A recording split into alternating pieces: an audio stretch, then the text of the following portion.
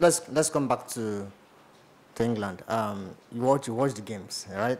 Yeah, I do. You watch the games, and something, should I say, tragic happened. You know, Liverpool lost a game. This is the first time Everton has beaten them in over 20 years now. Yeah. At Anfield, and it doesn't look like Liverpool.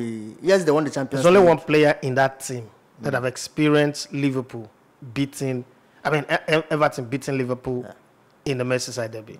It's only one player. Now every player in the team have experienced. So, so I just want to know, do you think, or what do you think, or how do you, if you're to a revised club, or if you're assistant to club, how do you think that they can get out from this route? Spend, and spend. There is a reason why they won. Say, Liverpool cannot come here and give me excuses. They played in the finals of the UEFA Uropa Cup. They made some money.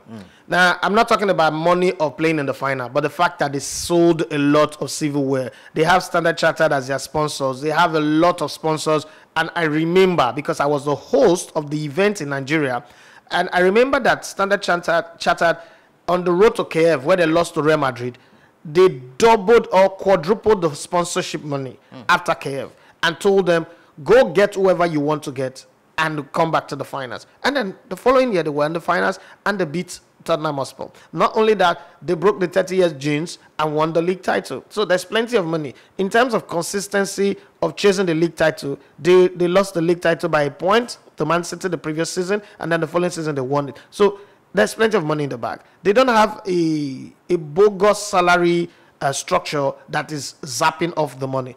They also are not rebuilding a stadium completely like Tottenham Hotspur did. Their training facility is one of the best in the world right now. But you see, quality is quality. The human body is like a car engine. There is so much as it can take, and then it will begin to fall off. So I think the Liverpool car have been beaten so much. And I've said this, and I'm going to say it again. There is not competition in the club squad. Club have done incredible. It's done the impossible. Okay, so I'm not going to say here and say his tactics have been found that it's not a good coach. I think that the oil in the engine have run thin, and it's becoming very thin. That when you look at the way they play, they are jaded. There's lack of creativity, lack of innovation, inventive thinking, and football. It's all about the half chances. Football is all about the half chances. So before now, Liverpool on a 50-50 ball will always beat you to it. Yeah. But right now, they are half an inch too late. Okay, football is like this suit. If this suit is half an inch too long, it's an oversize. If half an inch too short, it's an undersize. So you have to get the perfect size. You need to get the right person to sew it for you, and you're wearing the perfect fit. It's called cut to size. Liverpool right now have something that is half an inch too short. So it's not perfect. What do? They need massive spending. It might not, make sense, but look at Man City. They lost the title. They lost Leroy Sané, they lost Vincent Kompany, they lost David Silva. They went to the market. They just didn't replace like for like anyway, because they already have that replacement. But then they looked at the squad, what was happening, where it was not balancing. Laporte and Stone were not mixing well. Fernandinho and Stone, or Fernandinho and Laporte was not mixing well, which means that they have a problem in their center back. They went to go and get Ruben Dias. And they look at the fullback.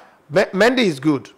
Okay, Mendy is good, but because of his injury, he comes in, plays some great football, and then within the time you think that he's just about accelerating and taking off the ground, he gets injured again. And they look at it like this history of injury, it's not something we can be patient with. They went to go and get João Cancelo, or whatever his name is. And look at the values added. It's not just coming to bring defensive skill to the squad. It's also add some flair, some beauty, and adding a new style to the squad. Don't forget that this squad is also suffering from dearth of attackers, which also comes back to the equation that they might be in the front running for Erling Haaland. But then we also hear that Liverpool wants to sign Erling Haaland. We also hear that in 2017, Liverpool's owner, Thierry Henry, took the family of Kylian Mbappe on a private jet, and they toured around the world. So that also interests him, like he wants to pay that respect back. So if Madrid cannot afford him, they should go get him. I think these are players that are available. I don't think that Sadio Mane can continue to play better than he's playing right now. He needs to rest. you need to start rotating Sadio Mane. Mo Salah, the Egyptian Messi, and I don't know why we like to adopt those names. I've never heard South Americans or Europeans take our name. Only Robson Kanu. Aside that one, no other person again, I've taken our name. But this guy needs to rest.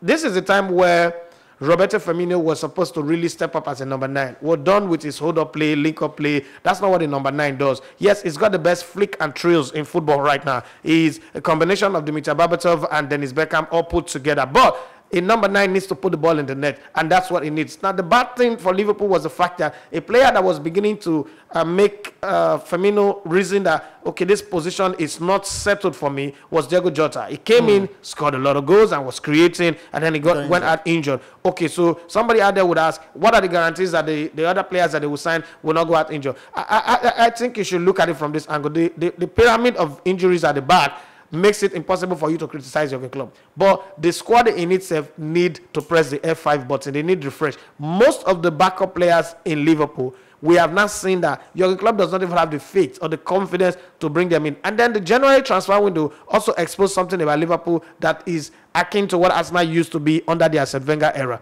They went to Ipswich Town also to go Preston North End to go get a player. The last time a good player came from Preston North End was when David Beckham went on loan to Preston North End and came back, or probably Gary Lineker in 1984-85 and came back to become a good player.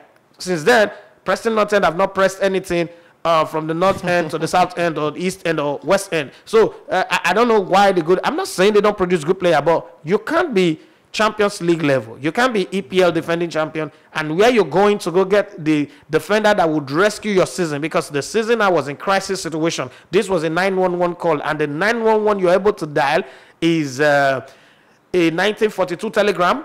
You just are not prepared. And then they went to Shaka 04. Shaka 04, you signed a player. Kabak also was his name. They brought Kabak. Kabak had played in 3 teams that have gone on relegation. So he's a Sam Allardyce.